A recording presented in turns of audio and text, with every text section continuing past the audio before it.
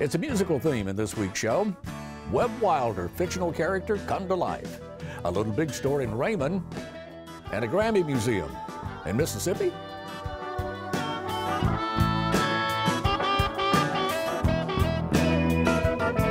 Down Mississippi Road,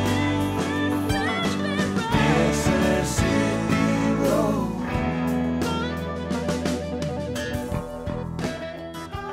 Hi, I'm Walt Grayson.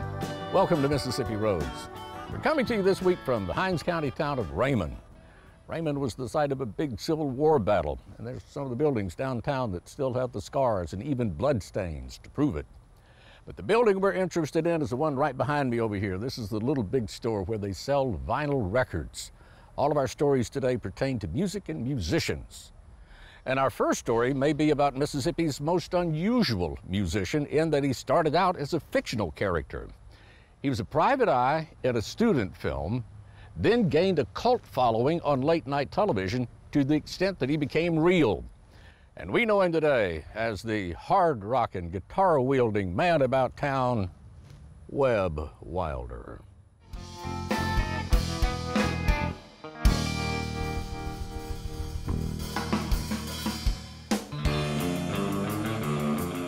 Webb Wilder is the last of the full-grown men, the last of the boarding house people. A four-eyed guy who doesn't smile a whole lot, but doesn't frown much either. A guy who knows every thrift shop, plate lunch joint in town. Webb Wilder is an electrifying artist.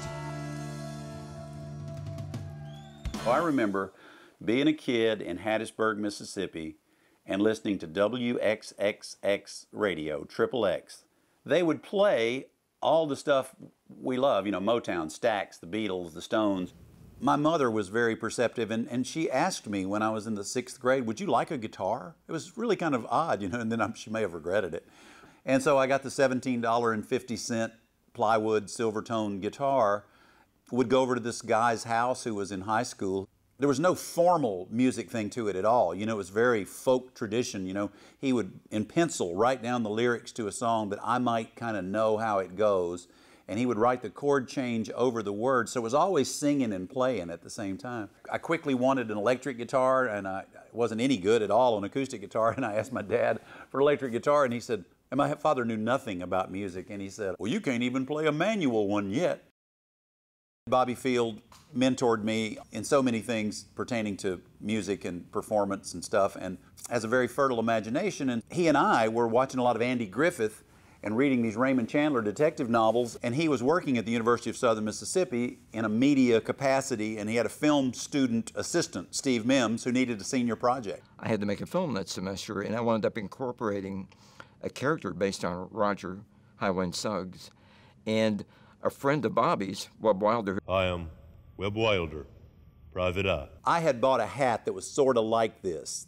That kind of caught his eye. And he had that hat, you know, that's in the movie. It's just like the greatest hat, and he would put it on, you know, and he's such a good actor and comedian. And Webb just kind of developed a visual character. I sent it to the USA Network, and they picked it up and played it in a late-night program called Night Flight. Suddenly, I'm this guy wearing a hat, and I'm Webb Wilder.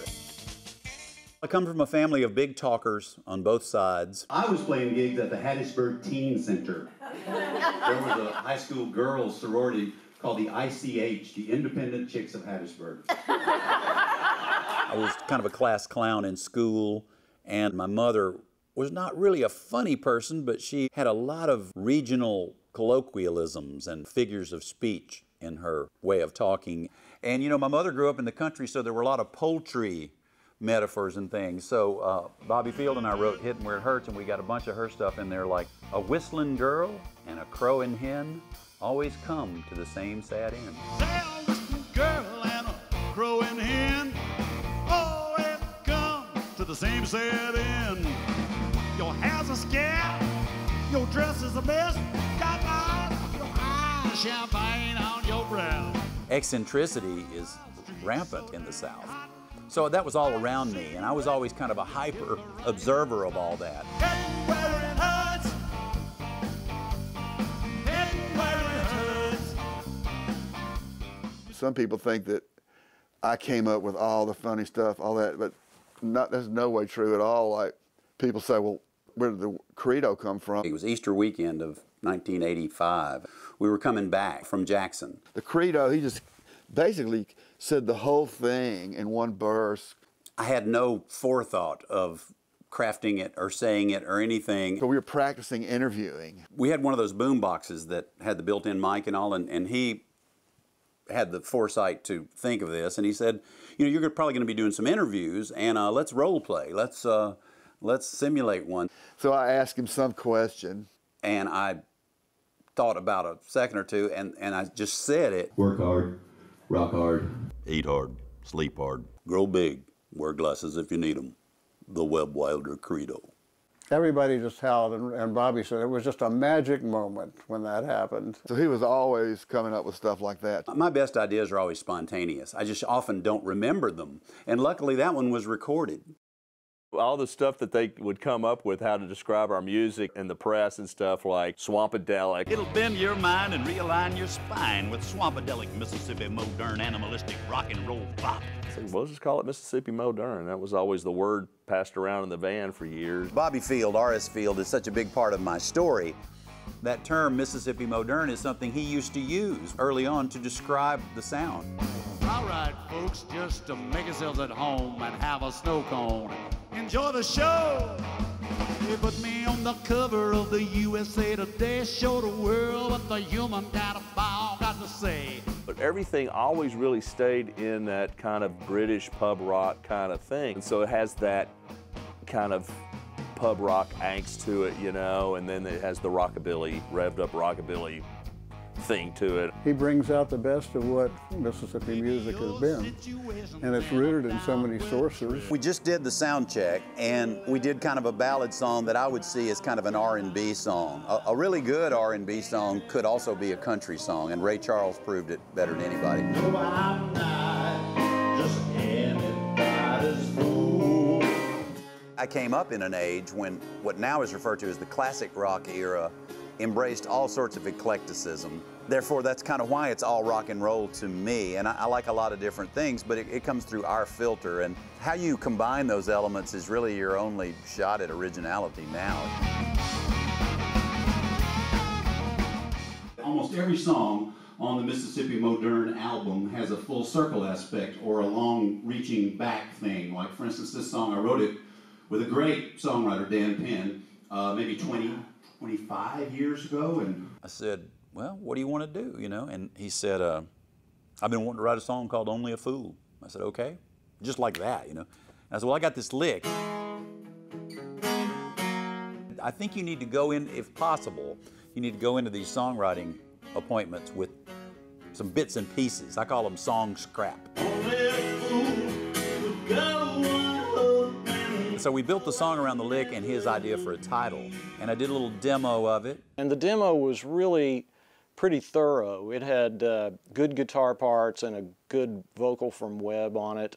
I played it for Joe McMahon. He goes, yeah, it's pretty cool. He said, I just don't know what to do with it. And I swear we couldn't even figure out what beat to play it to. The way that the song was constructed, the order of the parts, it just really was not working. And Tom's ideas were real simple, but he just kind of said, let's take that out and let's move this here. So I was really working on trying to get a better order for the song, and I came up with something that I felt was really good. Since you've been gone, I've been hanging around, moping foolishly. I put the CD in Dan's mailbox.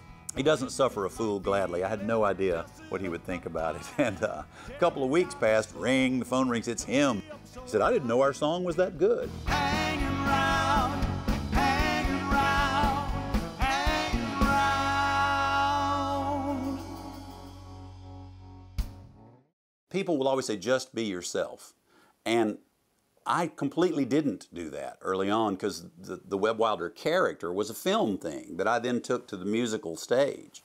I don't do the character so much anymore, and I haven't in years, and nobody's complained. As my life went on, because it's been going a while now, whoever I am and whoever that character was picked up attributes from one another, and somewhere in the middle you get the 21st century Webb Wilder. That's been kind of happy for me to find out that I don't have to wear a mask.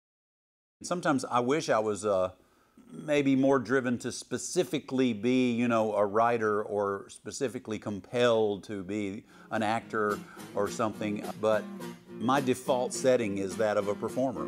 If it ain't broke, don't fix it. That's no joke. Admit it.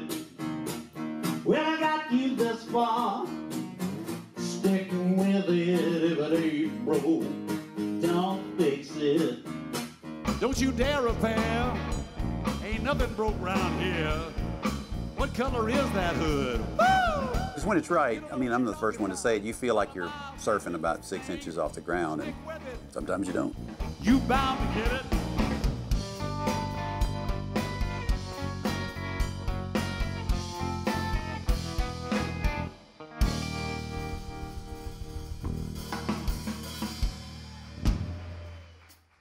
Now, if you're like I am and think that music still sounds best on vinyl, then you need to know about this place. This is the Little Big Store in Raymond, and owner Betty Strachan has been in business for decades. And if you think about it, that's decades when vinyl was challenged by CDs and digital downloads, until finally, once again, vinyl is back in style, as it should be.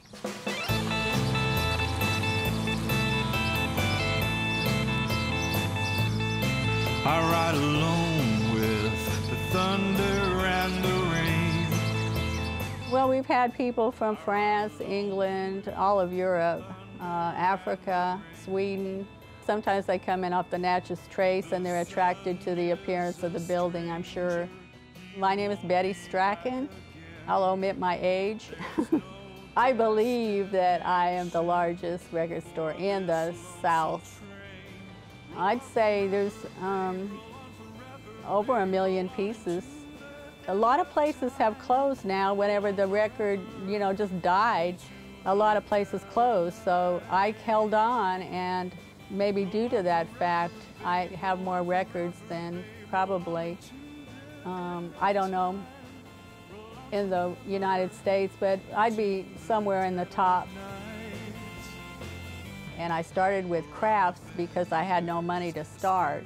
And I could get the crafts from the Craftsman's Guild at no charge and then pay them when I sold the craft. Then I bought some records as an aside, and they started selling, so I kind of just went that direction. The first records I bought were new, and I just bought them from somebody that had them. And then one of my customers said, you ought to start buying used vinyl. They do that in other cities, and you might, you know, do good. And so I put a sign up buying records, and they came in. And then during the 80s and 90s, everybody got rid of their albums in favor of the CD, the new format. And so I was able to buy a whole lot of records.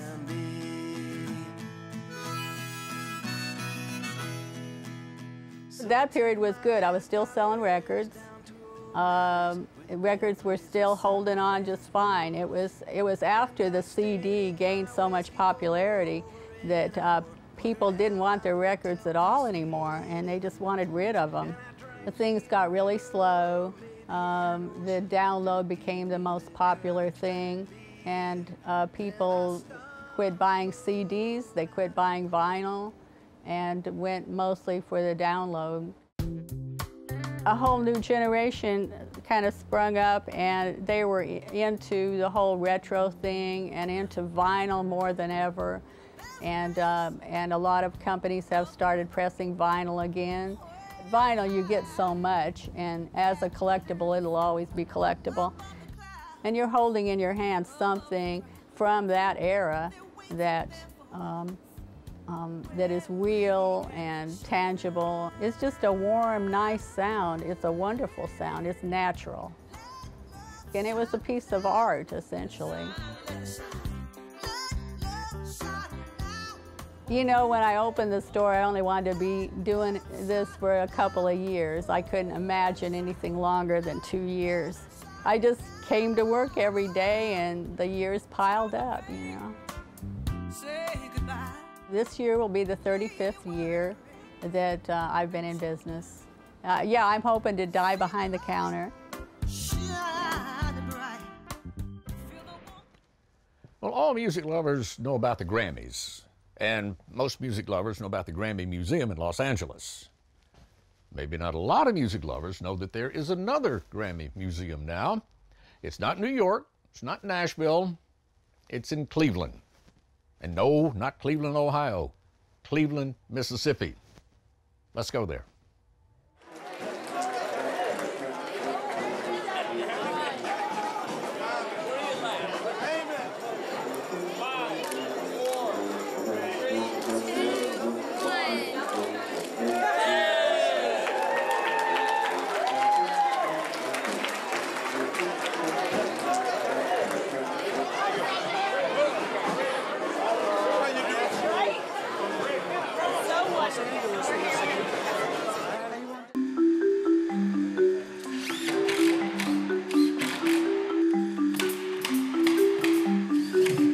Some 4 or 5 years ago, we hired Alan Hammonds from Greenwood to come up with some ideas about what we could do to get tourism in Cleveland. So he had done a great job at the B.B. King Museum, and as we were brainstorming, one day he said, why don't we see about a Grammy Museum for Cleveland, Mississippi?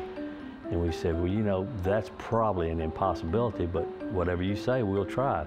Back several years ago when Haley Barbour was governor, he established a relationship with the Recording Academy in LA because Mississippi has the most Grammy winners per capita of any other state. So with that relationship already established, we made a pitch to the Recording Academy and the Grammy Museum to be able to do a Grammy Museum here in Mississippi. And they were very intrigued by the idea. They liked it. It's my understanding that the next museum after this, if everything falls into place, would be in Beijing. So you've got Los Angeles, Beijing, Cleveland, Mississippi.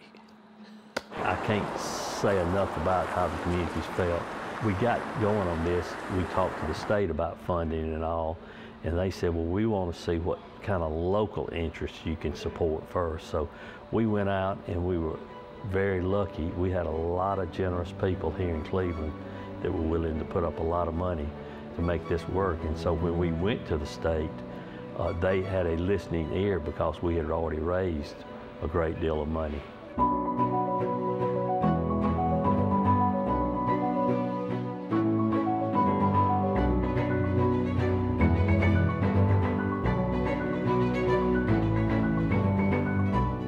In Grammy Museum Mississippi, there's a great segment that's devoted to the history of the recording process, as well as the history of Mississippi music and all the people that are involved. You know, the recording process is very complicated from what the end consumer gets. When you put that song in the radio, your CD player, or your iPod that you love so much, it took an enormous amount of people to get it to that point. Recording engineers, publicists, promoters, stylists, and all of those parts of the industry are reflected here in the Grammy Museum. One of the really neat exhibits that we have here will be what we call singer-songwriter production. We have music pods, and you go in and you have an interactive on the screen with Kipmo. And he's saying, let's write a blues song today.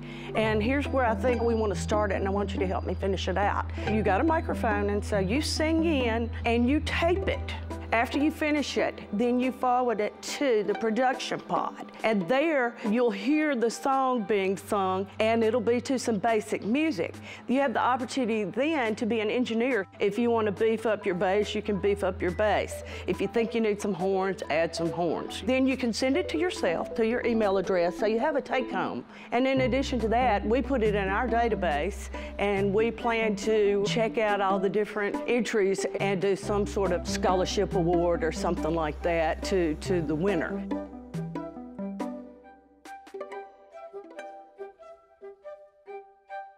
There are a lot of factors that brought this museum to the Delta and to Cleveland. First and foremost is all sorts of music have come through Mississippi. So the decision was made to come to this state, to this city, and to this campus because we have such a great vision for music and culture here, and because we have the Delta Music Institute, an outstanding music department, an art department, and other things that support what's going to be a wonderful addition to the Delta for our culture and for our music. And one of the visions for Delta State for the next 25 years will be music and culture focused. And when you add this Grammy Museum, it develops for us a wonderful package. You know, Cleveland, Mississippi is itself a fairly small town, and so you wonder, well, why here?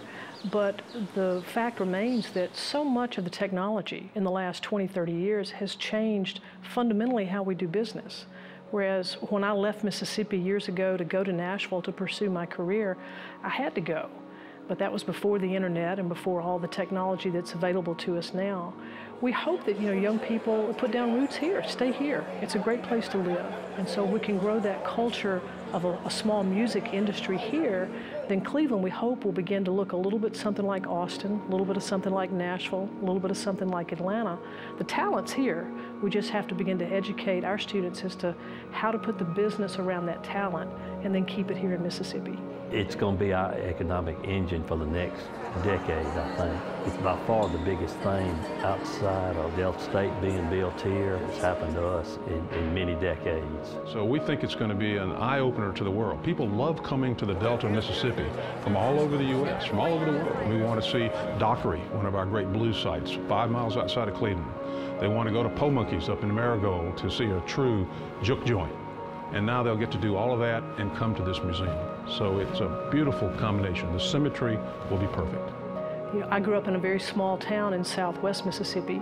I graduated here at Delta State and then went off to pursue my career in the professional music industry. And nobody ever told me that I couldn't do it. And I was very encouraged along the way to think that I could. And that's another part of what we want to do, is encourage young people that even if they're from a small town, from Mississippi, they can go do this.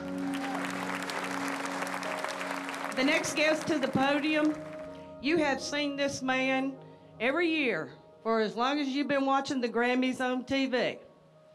And I know everybody in Mississippi recognizes him because when somebody comes from out of town, we know exactly who you are. Ladies and gentlemen, friends, the President, CEO of the Recording Academy, Mr. Neil Portnow. Thank you. Thank you, Lucy.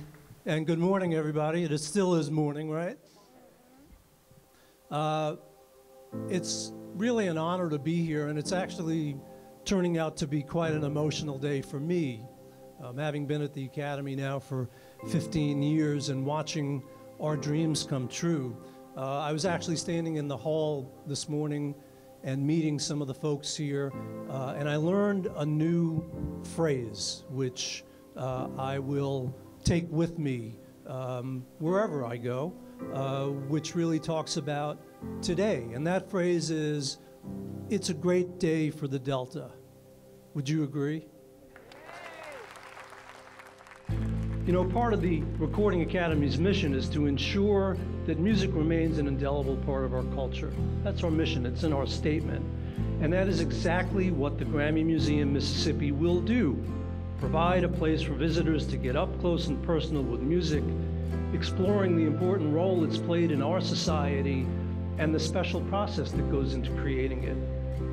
Here, you will not just see, hear, learn, or create music, you will actually experience it. Thank you so much for helping us bring the Grammy Museum Mississippi to life. I hope you all enjoy more of the wonderful music we have in store for you all day today and all night tonight, and for the years to come. Enjoy the Grammy Museum Mississippi. Thank you all so much.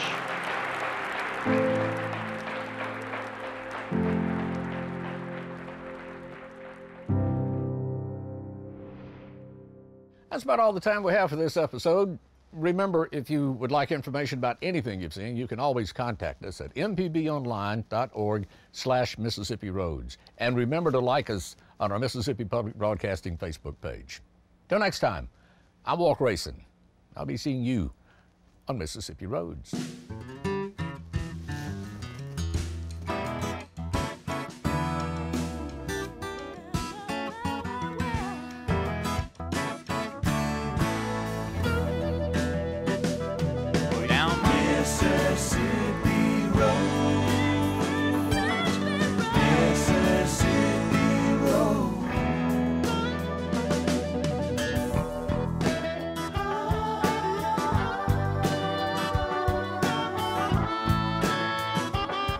Roads is made possible in part by the generous support of viewers like you. Thank you.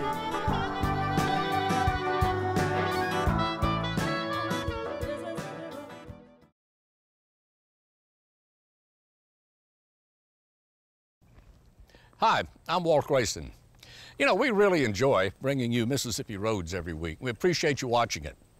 And we really appreciate those of you who support Mississippi Public Broadcasting, because your support of MPB not only helps programs like ours stay on the air, but other MPB productions. Your contributions support everything from MPB original documentaries to MPB radio shows, to MPB's literacy outreach programs in homes and schools statewide, to programs like our reading services for the blind and our emergency communication services during hurricanes and other disasters. You see, we do a lot of MPB, and we depend on you to help us do it. If you'd like to contribute now, please go to our website, mpbonline.org, and click Donate Now in the top right corner. Because when you do that, you're helping MPB help all Mississippians. Because like we say, Mississippi is our mission.